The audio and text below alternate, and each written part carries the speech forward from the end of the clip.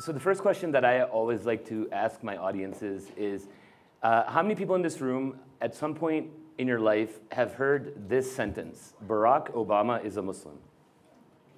Right? We've all heard that. It's funny because I feel like whenever people say that Barack Obama is a Muslim, I feel like Jerry Seinfeld should pop out and say, not that there's anything wrong with that. Because as you can probably imagine, being a Muslim in the United States since September 11th has been quite an interesting life. I mean, for those of us who are born and raised in the United States, our Americanness has been called into question. I remember once I did a live nationally televised debate on a network that will remain nameless, Fox News. And as soon as we cut to commercial, the anchor looks at me and she goes, "That was a really good interview. Your accent didn't come through at all. Where are you from?" And I said, "Chicago." And she goes, "No, where are you really from?" And I said, "Chicago." And she asked me that one more time, and I walked out of the studio and I said, "Chicago." To her, the notion of being a Muslim in America was one of being the other. That we are new immigrants to this country, that we have not contributed anything to this society. And for a lot of people, and I've said this on NPR, I've said this on CNN, and I'll say until the day that I die, in my opinion, a lot of times when people say that Barack Obama is a Muslim, that's their way of saying that Barack Obama is black. That is their way of otherizing him in a way that is, in my opinion, currently acceptable in today's American socio-political zeitgeist. And I think that as an international human rights lawyer, and as somebody who tries to stand up for the rights of all human beings around the world, racist, xenophobic phenomena like Islamophobia, anti-Semitism, and any sort of demonization of any minority group is something that is central to my way of being. And so I'm thrilled to be sitting here with Leon today, and we're going to have more of an organic conversation about where Islamophobia and anti-Semitism stands today vis-a-vis the United States. We're going to talk about Europe as well, the West, and how we can be allies for one another. For me, anti-Semitism and Islamophobia are both poisonous fruits of the same Abrahamic tree. And I think that that's something that is lost in a lot of these narratives when we see attacks against Jewish and Muslim communities in the Western world. For example, in 2014, at a Jewish community center in Kansas City, Missouri, there was a white supremacist who walked into the JCC there and killed two people. He had a race war ideology, but he was never labeled a terrorist.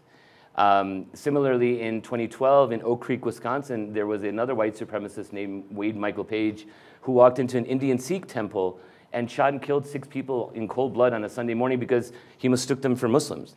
At UNC Chapel Hill a few months ago, there were 3 Muslim students who were assassinated in cold blood by somebody who had espoused anti-religion and anti-Islamic views on his social media, Facebook pages, and the police chalked it up to being a quote-unquote parking dispute. I'm thrilled to be here today to talk about this and take a lot of your questions and have an organic conversation and see the similarities between anti-Semitism and Islamophobia and how we as Abrahamic traditions can become allies to one another and in order to fight back against these poisonous fruits. I think the first point we should make, or that I will make, is that it's worth remembering just what prejudice really is. If you want to understand anti-Semitism, don't study the Jews, study the non-Jews. And if you want to understand racism, don't study blacks, study whites. And if you want to understand Islamophobia, don't study the Muslims, study the people who are attacking the Muslims. Meaning that there is this in courses in anti-Semitism are always taught in Jewish history in American universities. I've always thought to myself, we need to be interested in it because we were the victims, but it wasn't us. It wasn't us. To in any way, to study the object of a prejudice in order to understand the prejudice is actually to express the prejudice again. Because the assumption then is, well, there must be something about the Jews or the Muslims or the blacks that would explain why this happened. And in fact, if you want to understand hatred, you have to understand the people who do the hating, not the people who are the hated. And generally, when it comes to analyzing these phenomena, too often, as I say, people say, well, let's talk about the Muslims. I think, no, let's talk about the people who shot at them.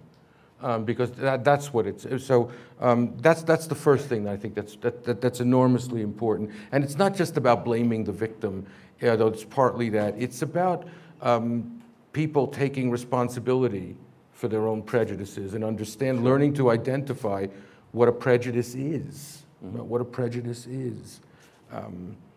You know, in the United States right now, anti-Semitism, even though that dreadful event happened in Kansas City at the JCC, anti-Semitism is not anything that should trouble American Jews' sleep right now in this country.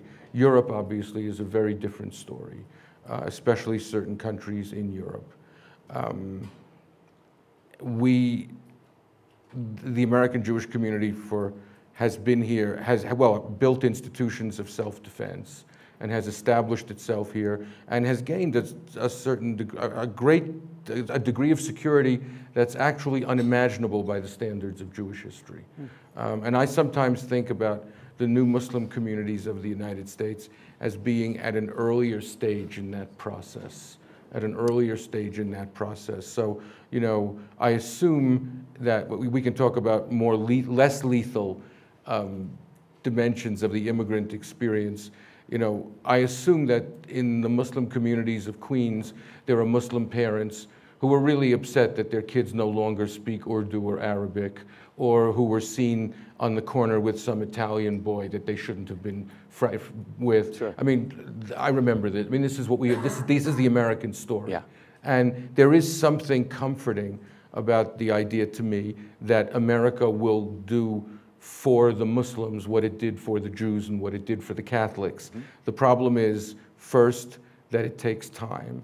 Secondly, that we're living in an era that is deeply inflamed about Islam and Muslims, et cetera, et cetera.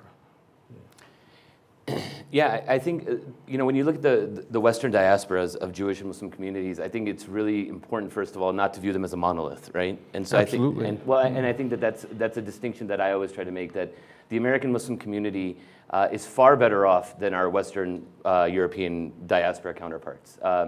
We are the most highly educated, we are the most socioeconomically empowered. There have been studies that have shown that 58% of American Muslims have a graduate degree of some sort, not just a college degree, but a graduate degree. 42% make over $75,000 a year. And the reason primarily has been that historically speaking, America has always had stricter immigration laws than our Western European counterparts.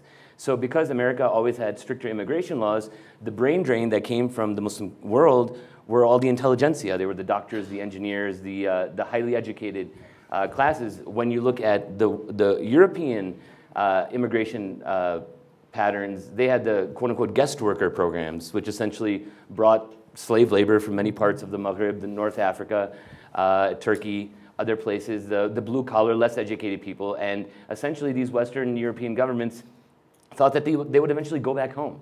And now we have fourth and fifth generation, you know, Turkish Germans who don't speak a word of Turkish, but don't feel fully German. You know, you have the same phenomenon in France and in Holland and in the UK. And so I think that when we talk about the Western experience, that you know, the American experience we're far more advantaged here. Well, there are than our two European Wests. continent. There isn't such thing as a West. There's the European West and there's the American Right. West. True. In the European West, they're developed in the late 18th, early 19th century, this idea of the nation state. And the basic model was that every nation should be incarnated in a state, and every state should embody a nation, and the political boundaries and the cultural boundaries would coincide. And of course, they never do. And so you had this problem that was known as the problem of minorities. But in Europe, there was never any natural notion or understanding of multi-ethnicity. Never. Yeah, that's right. Instead, Europe has been characterized for almost all its history by a terrible problem with the other. And this is the demon in European culture. Yes. In the American West, even though it wasn't always the case, and we're gonna tell this story very briefly, now and in recent decades, multi-ethnicity is a natural social reality. It is normative. You know, we all have the hyphen. It makes no sense. The Jews in Europe used to be attacked as a state within a state. It would make no sense to call anyone in America a state within a state, because America, in this sense, is the United States. Everybody, except for the obvious counterexamples, are from somewhere else.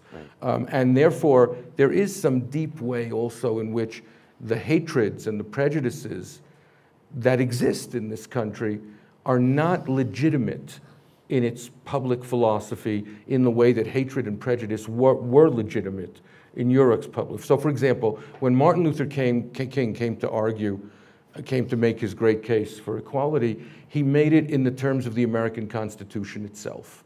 And he held the Constitution up against American practices, and it basically accused segregated America of betraying its own Constitution.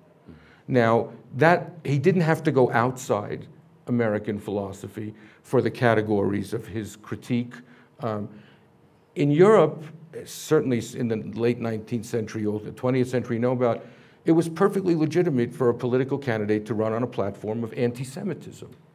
You didn't have to pretend you were concerned about jobs, right? Or you could simply say that you were against the Jews. And that was consistent with, in my view, with Europe's abysmal and I think incorrigible record about otherness. I mean, I'm one of those people, I'm never disappointed in Europe because I expect nothing of Europe in this regard, nothing. Which is why I have to say, it's very rare that I say that I begin a sentence with the words, I agree with Netanyahu, but I will begin the sentence that I agreed with Netanyahu when he came to France and told the Jews of France to come home. I have to say that whereas he recognized that the Jews of France are facing a classical anti-Semitic threat, and I'll get to the difference in a moment, and they were therefore facing a classical Zionist moment as well. I mean, Zionism basically was not a rejection of liberal democracy, it was a despair of Europe. And it said the Jews will never get a fair deal here, and so they should go, et cetera, et cetera. And when Netanyahu said, come home, and everyone went crazy about, that was just Zionism. That was just Zionism. That was a way of saying, they don't want you here, you have a state, we want you with us. It seemed perfectly uncontroversial to me. It seemed perfectly uncontroversial to me. Now, of course, the difference is now the President of France and the Prime Minister of France, who is exceptional on this question, exceptional on this. I mean, Valls is one of the heroes of our time when it comes to tolerance and the struggle against all sorts of xenophobia. They immediately respond. They immediately respond. 30 or 40 years ago, there was a radical Palestinian group blew up a deli in the Marais called Goldenberg's, and the French president or prime minister, his comment was something to the effect that 2 Jews and 4 innocent Frenchmen were killed, right? I mean, that wouldn't happen anymore. No. That wouldn't happen anymore. Right. And that's very important. And those Jews who choose to stay in France, I understand their decision, because the struggle for liberal democracy is a fundamental struggle as well. Yeah. And if they choose not to despair of that struggle in France, there's real integrity to that. But all these problems that they face are something that Jews in the United States, some of them are almost unimaginable here, precisely because there's no such thing as a single West. Yeah, you bring up 2 really cogent points that I'd like to touch upon. First of all, you talked about how in Europe's historical past there were politicians whose sole platform was one of anti-Semitism. And now what we're seeing in Europe are politicians whose sole platform is Islamophobia. Absolutely. You have Geert Wilders in Holland. You have people like Marine Le Pen in France. You have the BNP in Great Britain. I mean, in Switzerland, for God's sake, I think 3 years ago there were political posters where they had white sheep and they had black sheep on this poster, and it basically said, let's kick the Muslims out. And so you're absolutely right in that. Well, they didn't want mosques built. Well, yeah, the minarets. They banned minarets in Switzerland. Obviously, you have the 2004 French ban on the hijab, the headscarf by Jacques Chirac. So we are absolutely seeing that. When you talk, and the second point that I wanted to bring up is when you talk about a state within a state. I find that particularly relevant for the American Muslim community today, because Again, how many people in this room have at some point heard that Islamic Sharia law is coming to take over America? We've all heard that at some point, right? And it's really funny when people say that, and we have politicians who are saying this, and apparently they have not read the Supremacy Clause of the Constitution, which states that the Constitution shall be the supreme law of the land. So not only should these politicians not be allowed to run for office, they should retroactively fail 9th grade civics class. And you know, when people talk about Islamic Sharia law creeping on our American soil, I always like to ask people, well, what gave us away? Is it our 2 members of Congress? Is it our 0 senators, our 0 governors, our 0 Supreme Court justices? You know, but I think that this, you know. Well, the absence of any evidence only proves how deep the conspiracy right, is. Right, yeah, exactly. And so, you know, it's really interesting, especially within the European paradigm, because a lot of times, you know, European Muslim communities look to the American West to try and remedy some of their ills, and vice versa, even though oftentimes it's our constitutional democracy that helps to, you know, protect us. And then also, you know, here on the question of outlawing hate speech, for example. Correct. Right. And also, you know, and historically also in America we have the separation of church and state. Well, in Europe, they have the separation of church from state, right? They have this visceral historical response that we don't have. And so, you know, I tell people that Muslims can practice Islam in the United States of America better than in any country in the world, including the 57 Muslim majority nations on the face of the earth. Hands down, I can give you empirical evidence. And it's interesting, the Pew Center every year comes out with a study on Americans' attitudes towards religious demographic groups. And historically, for the last 10, 15 years, it was always atheists that came in second to last, Muslims who came in second to last, and atheists who were always ranked the lowest. And this year was actually the first year that Muslims are at the bottom of that totem pole, and atheists have surpassed us by 1 percentage point. And so it's really interesting because obviously, as a human rights lawyer, you know, I look at our struggle here in the United States as the next chapter in the civil rights history of America. I mean, you know, it's no different than the Catholics who were persecuted, you know, by the Germanic Protestants in the gangs of New York phenomena, what Jewish Americans have gone through, and tomorrow it'll be somebody else. You know, that's the thing. You know, once we've sort of been normalized, it'll be another demographic group. And I'm always amused or not amused is too kind a word. I'm always put out when I hear Jews worrying about Sharia coming to America, because Orthodox Jews resort to rabbinical courts all the time. There is a vast network of rabbinical courts in this country. They are sophisticated judicial institutions. Yeah. They base themselves entirely on halacha, on the body of Jewish law, with no reference whatsoever. They pose no threat to American Jewish citizenship in this country. And so the hypocrisy of those people it always puts me out. The one complication I think we should add, and I'm sure you agree, to the European story, is that you have in some of the Muslim communities, the newer Muslim communities in Europe, there are powerful separatist and secessionist strains. So that you have the double tragedy, I think, of certain Muslim communities, and I don't mean whole Muslim communities, but certain currents within the Muslim communities in various European countries who don't wish to integrate into a society that actually doesn't want them to integrate into itself. So you've got this kind of double tragedy going on. You know, they arrived to a Europe, this is certainly true in England, to a society that basically had accepted multiculturalism as a social value, which allows them to flourish in some ways, which doesn't question their apartness as illegitimate and doesn't press them to assimilate in the way that it would have in earlier generations. I mean, I sometimes wonder about American Jews. American Jews pride themselves, rightly, upon the achievements of the immigrants who came between 1880 and 1920. But I sometimes think, you know, they learned English, they became powerful economic actors, they built all these institutions. But sometimes I wonder, what would the American Jewish community have been like if those immigrants in the great wave of immigration had arrived at a multicultural society and a welfare state?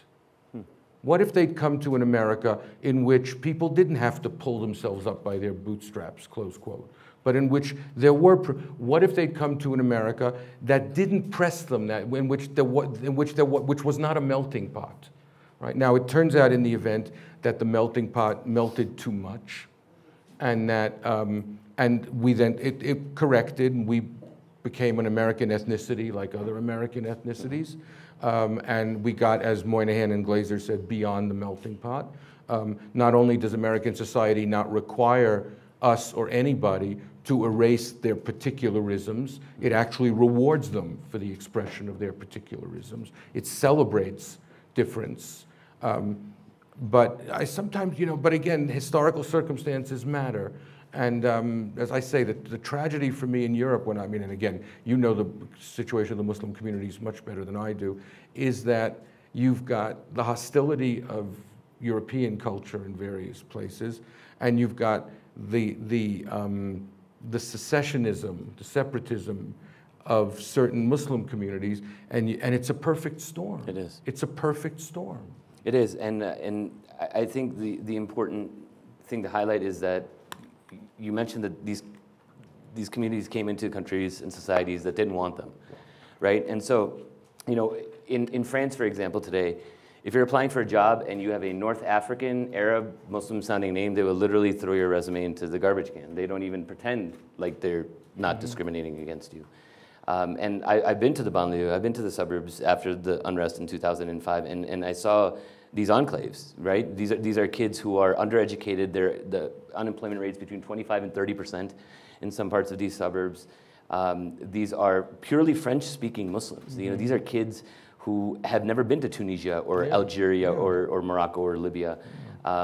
They were born and raised in France, and they have grown up seeing a society that not only doesn't want them, but in some ways actively, has hostile overt acts against them, like the headscarf ban or the minaret ban, these sorts of things. And well, the headscarf ban is a perfect example of the difference between the European West and the American West. It's the perfect example. Yeah. In France, universalism, which is a worldview that I mostly subscribe to with great enthusiasm, is coercive. That is to say, it's not voluntaristic, and it's not only hypocritical because the French government subsidizes Catholic schools. Yeah, they do. So it's not only hypocritical, which is a very typical European kind of hypocrisy, but it is it's wrong. It's wrong. I mean, you cannot.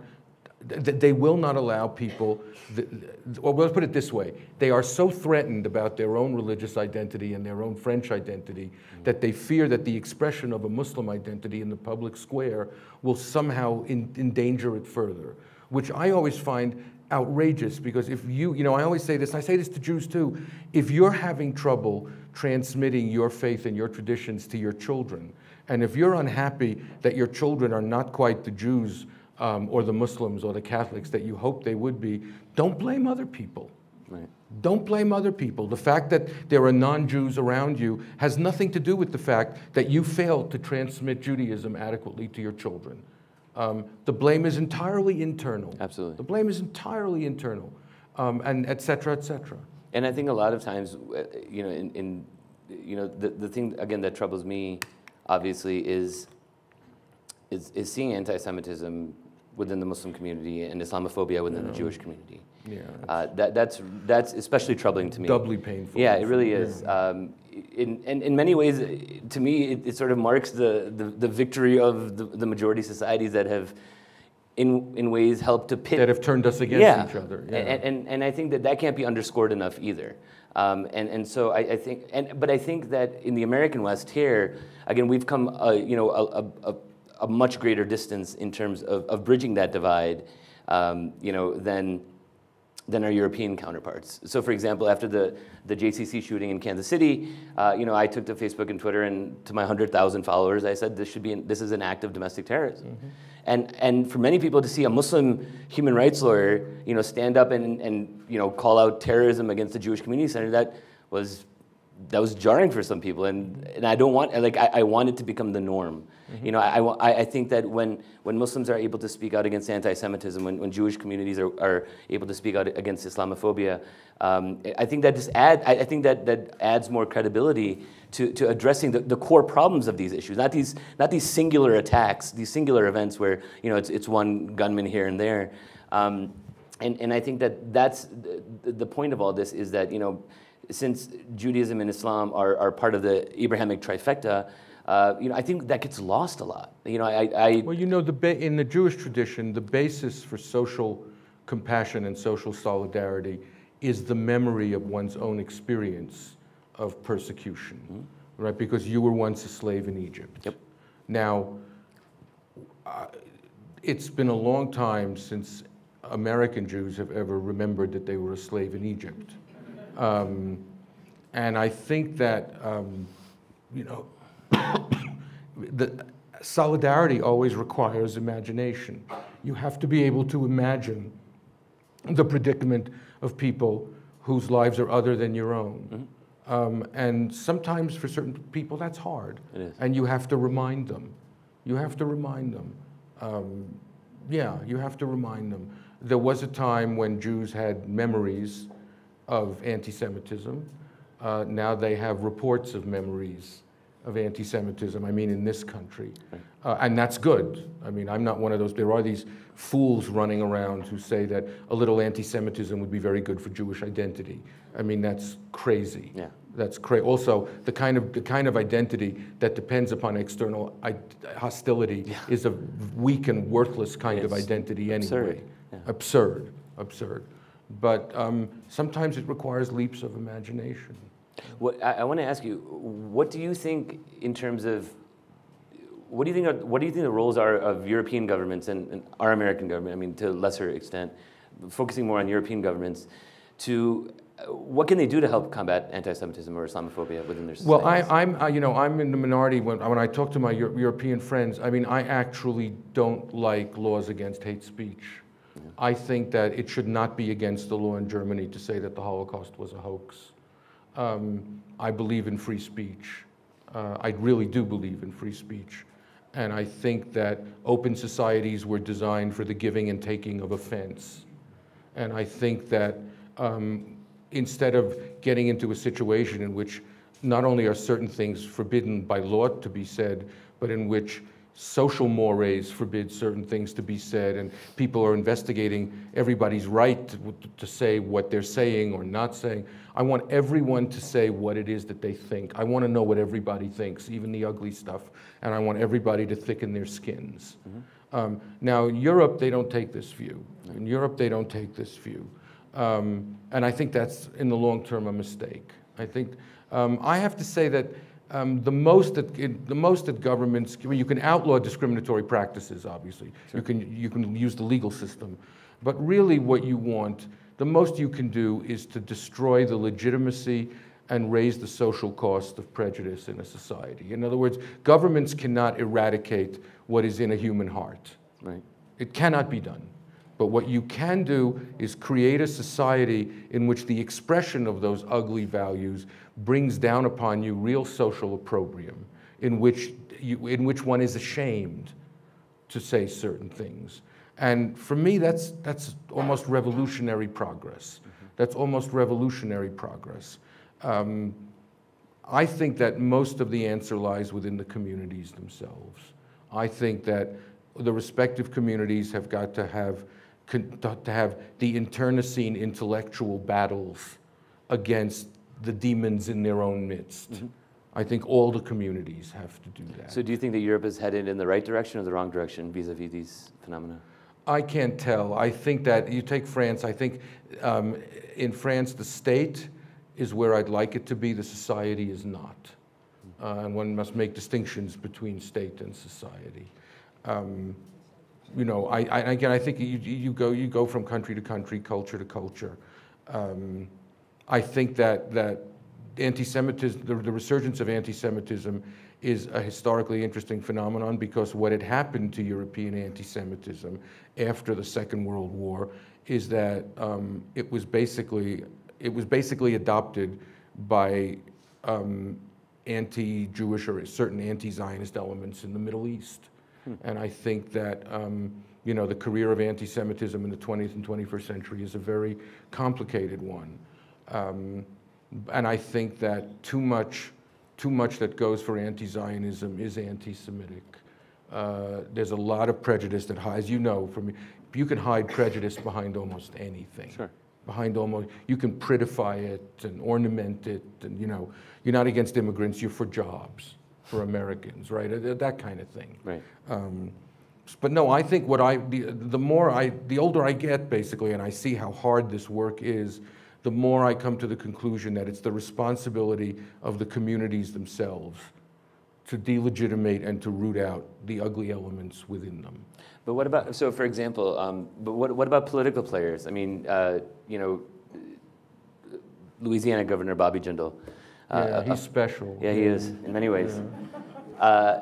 A few months ago, while he was touring London, he started talking about these so-called Muslim no-go zones, which is this conspiracy theory which has been debunked by British Prime Minister David Cameron, absolutely. Angela Merkel of Germany, basically saying that these are, you know, these are places where non-Muslims are not allowed to go, and which of course was a total fiction. Yeah, no, it's total fiction. It's been conspiracy theory completely debunked, but again, perpetuated by Jindal in this case. Well, it's nice to have, especially, you know, it's really special to have that come from someone named Priyush Jindal. Yeah, I know, right?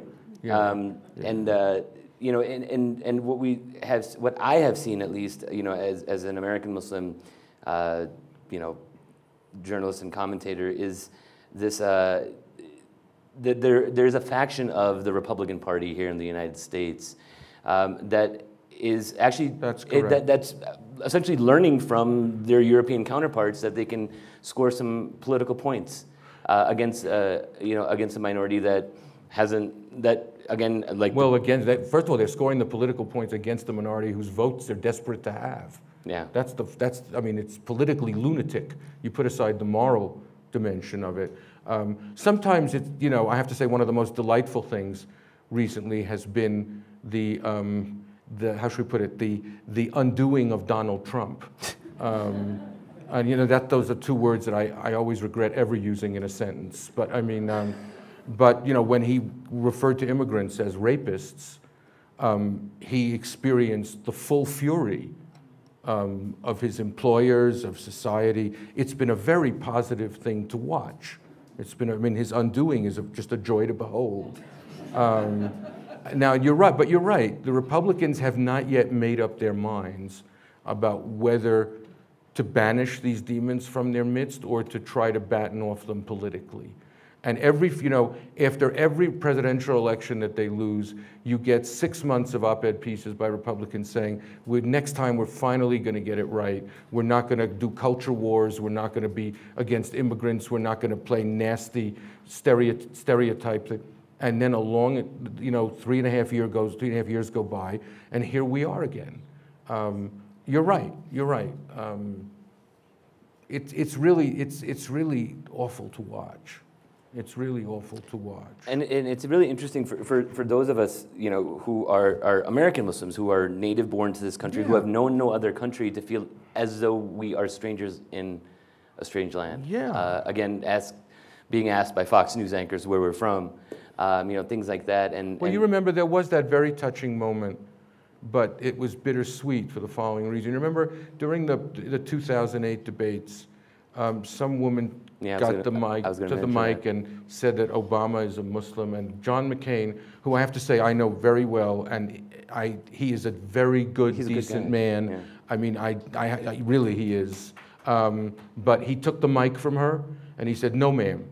And he said he's a Christian, and I thought to myself, no, he said he's a good man. He's a good man. He's a good man. She's like, he's an Arab Muslim. He's like, no, he's a good man. And I thought to myself, well, good for you, John, because that's the right thing to do. On the other hand, you were conceding that the term Muslim was a pejorative. Right.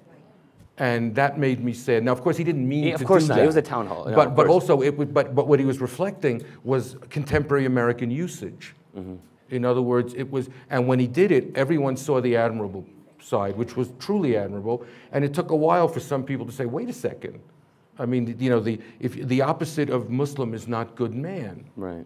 etc. So it was one of those moments one of those public moments where you could see how deep certain prejudices go.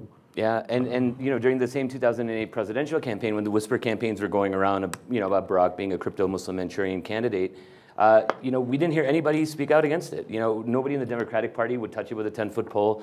It wasn't until a Republican, former Secretary of State Colin Powell, went on Meet the Press with Tim Russert only 3 months before the general election, and he finally called out his own Republican Party. Yeah. You know, but it, you know, this was 6-9 months of you know, this buildup, and to keep in mind, to show you how toxic it got, at an Obama campaign event in Dearborn, Michigan, 2 Muslim women who wore the headscarf, the hijab, were actually pulled out of a photo opportunity with then candidate Obama by Obama's own campaign volunteers themselves. So just imagine that even in a group photo, even the insinuation, the association of anything Muslim with Barack, the optics were so bad that even his own liberal volunteer staff pulled them out. And that's the thing. And again, I do want to, you know, to be intellectually honest, this is not something that's exclusive to the Republican Party. No. You know, we remember during the 2008 Democratic primary, you might remember there was a photo leaked once of candidate Obama wearing a white Kenyan garb. You guys remember that, with the headdress and stuff? That was actually leaked by Hillary Clinton's campaign. Most people don't know that fact. Yeah. So I mean, you know, and it was to score a few points. You know, because again, that was, you know, that was a way of otherizing him. And to this day, 8 years later, Barack Obama has still not set foot inside an American mosque yet. That doesn't. He's visited many foreign mosques during his trips to Egypt, Turkey, everywhere. He will not set foot inside an American mosque because right-wingers will be like, see, we told you so. Because he's not a brave man. That's why. His identity, it was extraordinary, not just for the color of his skin, but for its truly compound nature. He really is the personification of the new America in that way. Yeah. Now that says nothing about whether I support him or do not. The fact was, however, that his election, the election of such an individual, was a real landmark moment. Absolutely. There's no question about it. But as I say, I mean, I always hoped during the past 6 years that he would actually demonstrate more leadership on race in this country. Now, there's not another election, and we've had this horrible year, et cetera, et cetera. But anyway, I wish he would have gone into a mosque too. Yeah. Should we open it up for Q&A? Why not? All right, you want to take the lead? Questions? Sir. Oh, could you stand up? Could you use the microphone? Those are the only 2 demands we're going to make right now. You had mentioned that when you went on Facebook to condemn the Kansas City attack, people were surprised. Some people. Can you comment how the Muslim community has not loudly condemned the attacks that go on? I've been puzzled by that. Yeah, you know, if I had a dime for every time somebody said that Muslims haven't condemned terrorism enough, I wouldn't have to be sitting up here. You know, the fact of the matter is that we have. I mean, if you type in the words Muslim condemned terrorism on Google, you'll receive over 1 million hits from every Muslim community, every Islamic institution around the world. And I always tell people that I could literally stand on the street corner with a bullhorn for the remaining days, weeks, months, years, decades of my life, condemning terrorism, which I've been doing nonstop for the last 15 years. And for some people, it still wouldn't be enough. I mean, the fact is that we have been, but the problem is that that's not what gets airtime. You know, there's an adage in journalism: if it bleeds, it leads, right?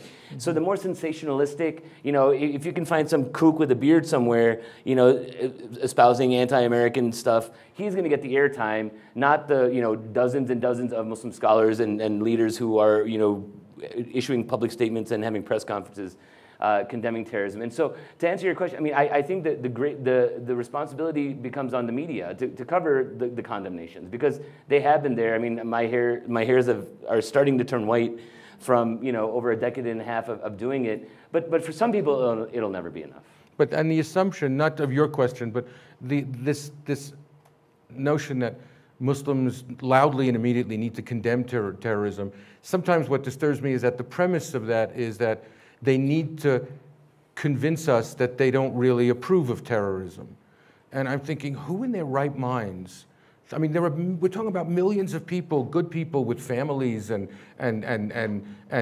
you know, traditional families, social institutions, communal institutions.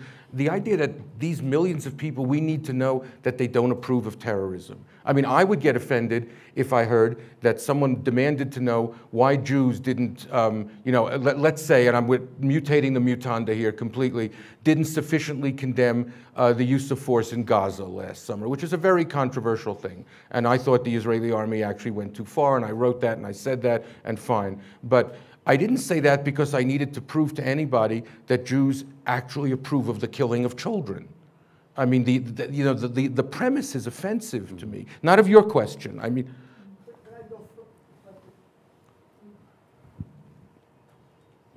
but you've got people committing terrorist acts, you know, in the name of religion. If it's, and I think I'm just surprised that you don't have the American Muslim community. Wait, but hold on. I don't even want my friend to have to answer this. Hold on. While it is true, and I think undeniable, and we talked about this earlier, that if someone kills someone as he screams Allahu Akbar, that there is an Islamic dimension to that crime.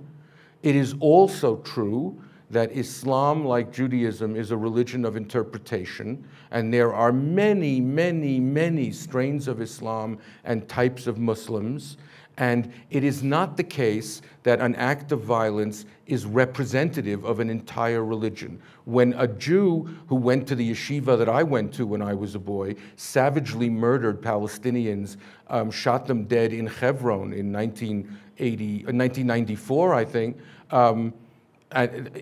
you know, I was very clear that those of us who come from that background have to take responsibility and search our hearts and see if there was something went wrong, right? But the idea that Baruch Goldstein's act was exemplified Judaism is preposterous. It's preposterous. And I think we have to be more sophisticated in our understanding of what these religions are,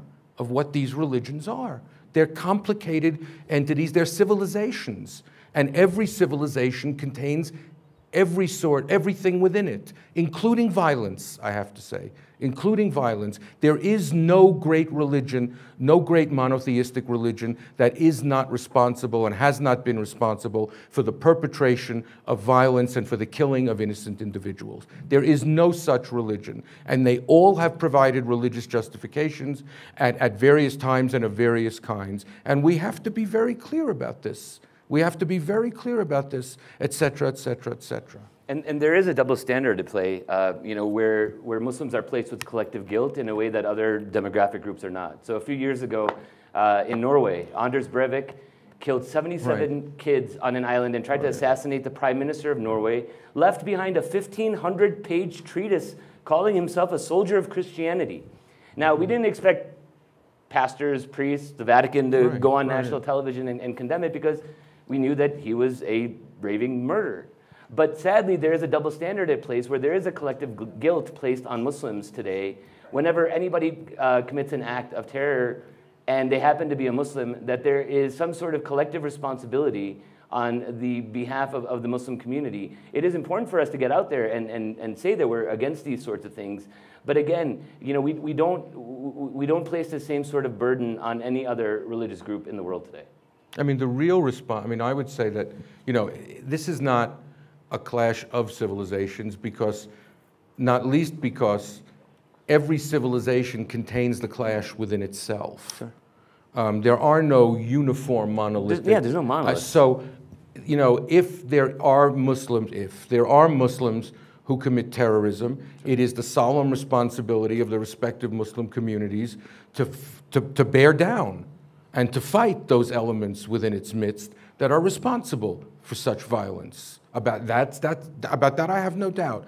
Moreover, I have no doubt that nothing that Jews or Christians or Western governments will do or say will have as much of an impact to stem Muslim terrorist violence than the spiritual and intellectual pushback of Muslims themselves. And that is true of all the communities. That is true of all the communities. We're responsible for our own communities. and et cetera. Well, and I also think that, very quickly before we move on to the next question, is that the term terrorism has been co-opted.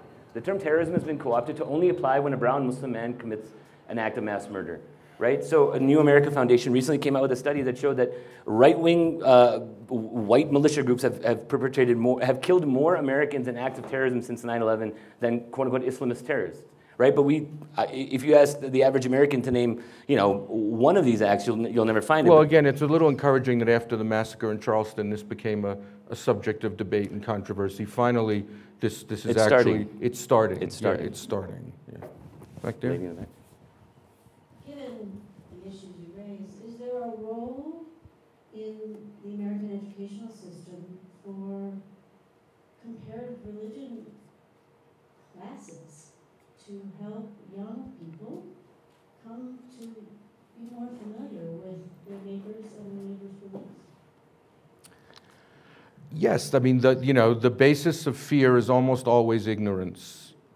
Almost always, not always. Sometimes you're afraid, you have your eyes open and there's a threat and so on. But the kind of fear that we're talking, the fear of the other, is based on ignorance.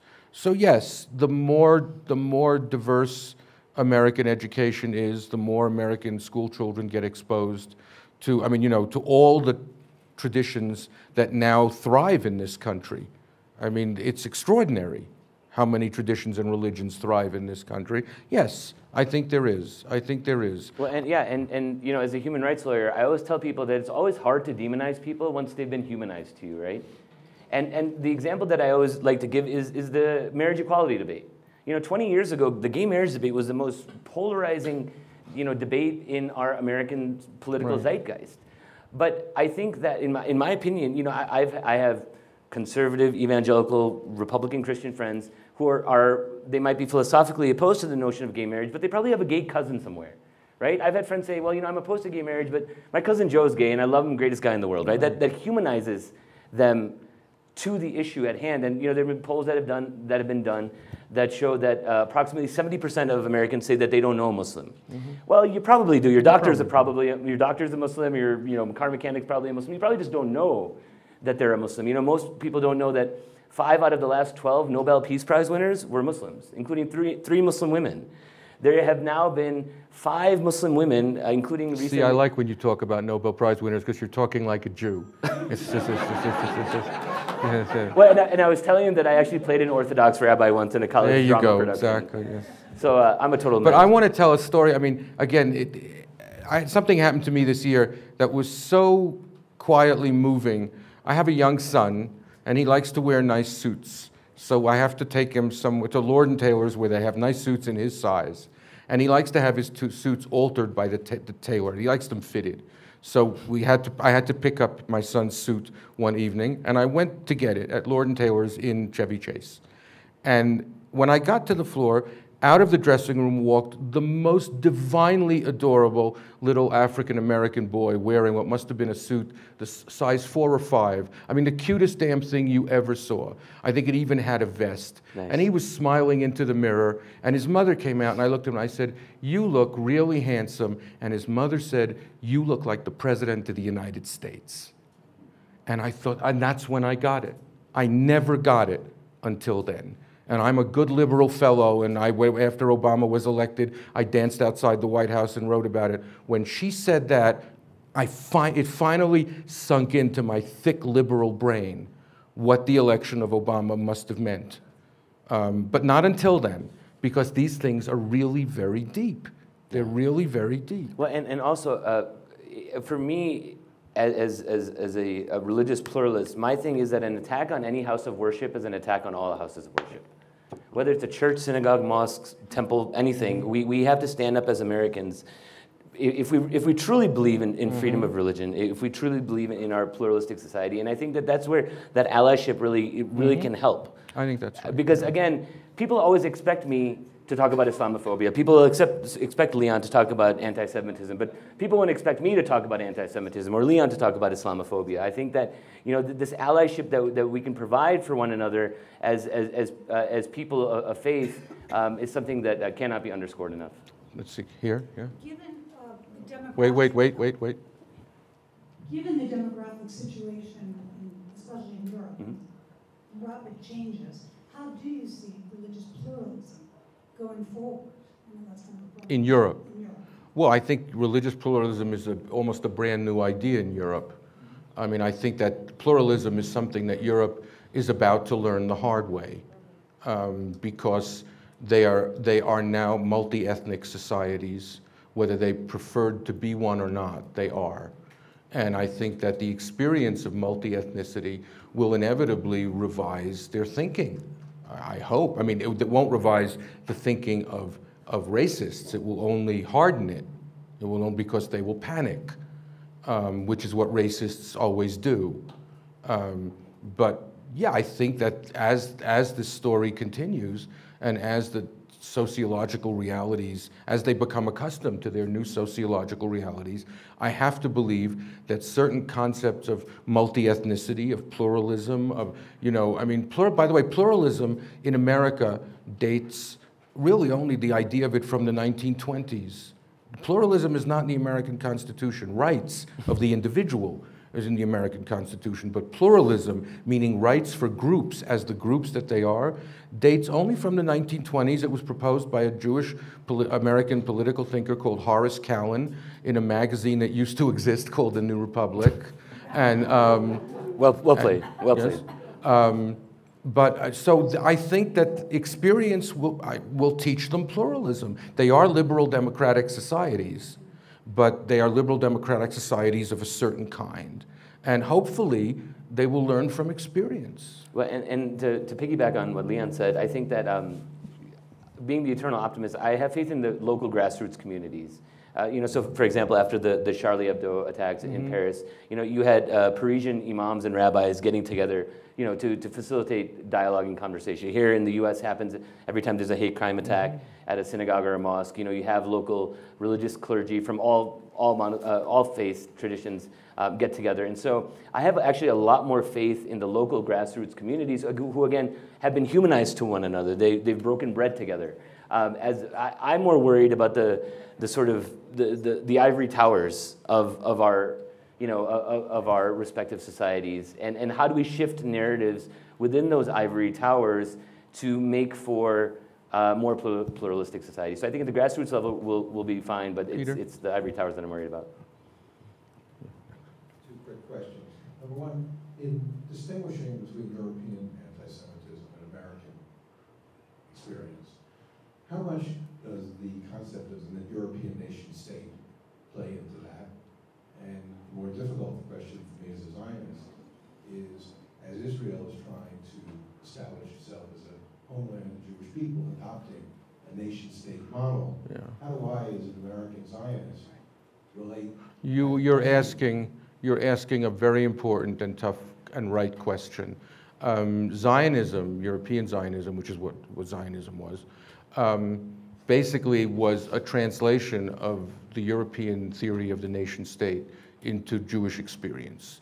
The Zionists took the European model of nationalism, which, as I described before, which believed that ideally the cultural and political boundaries would coincide. But since they never do, all these European nation states experienced the problem of minorities. Israel was founded on that sort of nationalism, and it is indeed experiencing the problem of minorities. By the problem of minorities here, I do not mean the Palestinians of the occupied territories. That's a separate question. They do not live in Israel, thank God. And may they never live in Israel. May they live in Palestine. And may the two states live peacefully together until the cows come home. Amen. Right. But the Israeli Arabs are the Israeli Jewish experience of the problem of minorities that bedeviled European nationalism. And this is a complicated, we don't have time to get into this. The Israeli record on this question, I think, compared to other states has been stellar. Compared to the ideals to which Jews and Zionists hold themselves has sometimes been less than stellar, but I think that is the right framework within which to understand that problem. Yes, sir, I promised you. Is J Street having any success in opening up a real conversation of these subjects in the United States? I'll tell you, I think that I think that J Street is having success. I think J Street represents a part of the American Jewish community. I don't think that there was, how should I put this? I think that certain proponents of J Street, in my view, have exaggerated the extent to which there was not a debate within the American Jewish community. We've been quarreling about these things for decades. I don't think that AIPAC is this monstrous engine of repression that some people think it is. But I think there is a healthy debate going on in the American Jewish community. J Street contributes to it. It existed before J Street. AIPAC is not nearly monolithic. Some views that you would think you'd find only in J Street, you can find at AIPAC's policy conference too. But there, there is a lively debate going on. I'm not, by now all the taboos are gone. When I was coming up, it was still, you were not allowed to criticize Israel in public. By the way, this was a taboo broken mainly by the right, not by the left. I mean, the Jewish right, not the Jewish left after Oslo. But you were not allowed to criticize. If you were for even recognizing the PLO, you were some sort of traitor. The good news is that the handshake on the lawn took place. Everybody speaks their minds. This is a free country. The American Jewish community is a free community. And that, I no longer have any anxieties about that. Sir. We're almost out of time. One more question. Okay, so applaud in a minute. Yes. Just quickly, I was wondering with everything you said about what's going on in Europe, what your thoughts are about what Spain has going on with the repatriation of... I can't hear you with what? The repatriation of the Sephardic Jews to Spain. The concept with so much anti-Semitism in Jewry, what would motivate that, number one? Look, we live by many values. I mean, all of us do, not just Jews. So on the one hand, there is the value of homeland, and that's why I'm a Zionist, and I understand why the Jews should have a state, and why Jews who want to live there should live there, and so on. And even, on the other hand, I believe in freedom for all people, and that Jews, being people like all other people, should live wherever they want to live. So if Jews choose to return to Germany, or I don't even know what return to Spain means, it's been 500 years, they should live wherever they want, and and hopefully in peace and unimpeded in the practice of their traditions and beliefs. The fate of the Jews left Europe at the end of the Second World War. In other words, there are still important Jewish communities in Europe, just as there is one in Russia. There are Jews in Iran. There's an important community in Argentina.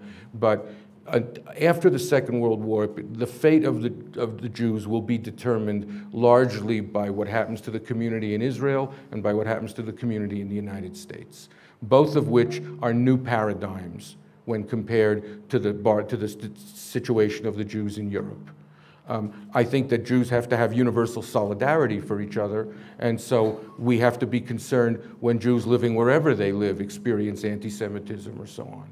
But basically, if Sephardic Jews want to go back to Spain, fine. I mean, if you've ever been to Gerona, Gerona is the most beautiful preserved medieval Jewry in the world. It's a gorgeous, moving, lyrical place.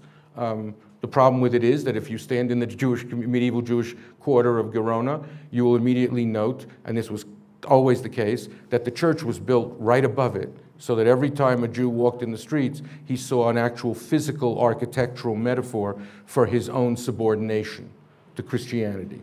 But if people want to go live there, fine. Okay, now you can applaud. Thank you. Thank you, my friend.